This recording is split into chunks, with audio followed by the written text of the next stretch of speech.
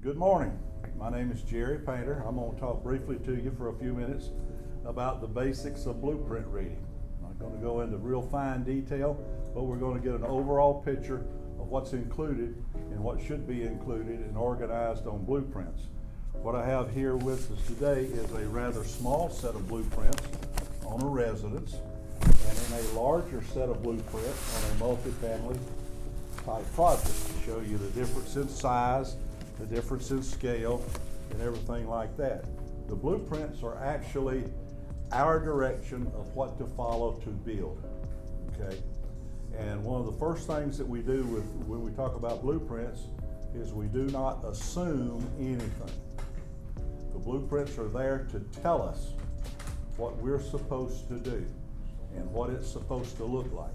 If it does not do that, then we ask questions, okay?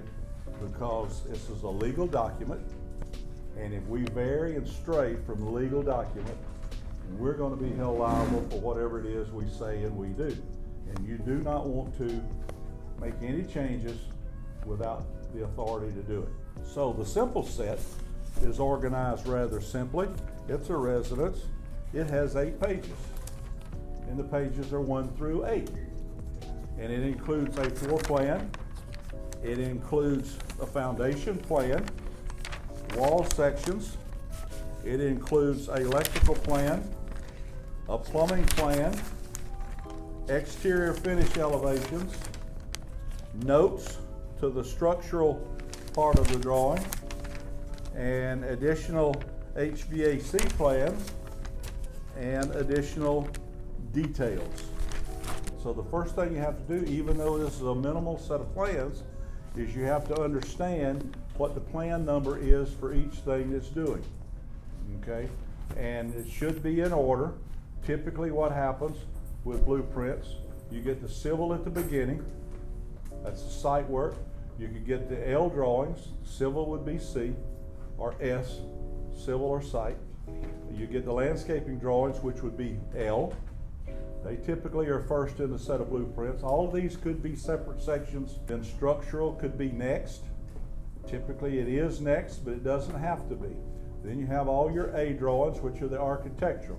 That has your floor plans, all the plans with all the dimensions on it necessary to build the project. After that would come typically the mechanical drawings. There are other types of drawings, finished drawings, finished schedules. It could be in various places. But you'll have the E drawings, which are electrical, you'll have the P drawings, which are plumbing, and you'll have the HVAC drawings, which typically is an M for mechanical. And those would be in line in a larger set of drawings. Now, being masonry work, you would probably start with the structural, go to the S drawings. Well, this particular small set does not have an S drawing, but it has a foundation plan. And you find the foundation plan, and here it is. It basically has the proper dimensions for the layout of any openings, any structural grouted cells, how they're to be grouted. It could be by notes. Be very careful on blueprints of notes. Structural drawings will typically have notes. And when you get a larger set of structural drawings, such as this larger set that I'm looking at, I go over and I find out that over here on S001 is a whole page of notes. You need to understand those notes as they relate to your work, because basically this is what we consider the structural Bible, okay? There'll be stuff in the notes that won't be on the plan. Masonry is generally, we stick generally with the architectural and with the structural.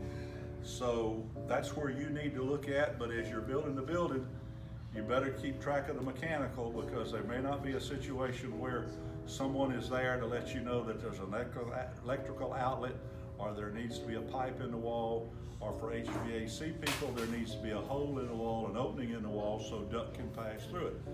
You need to be aware of all of those things. One of the biggest things is the site plan. You need, as you're building a building, you need to be aware of the site plan, the civil drawings, as to what the layout is and of the elevations around the building. So that's just in a brief nutshell of what you're looking at. Get organized in your mind with your structural, your architectural, and the rest of it. It all should be in order, but just because it should be doesn't mean it is.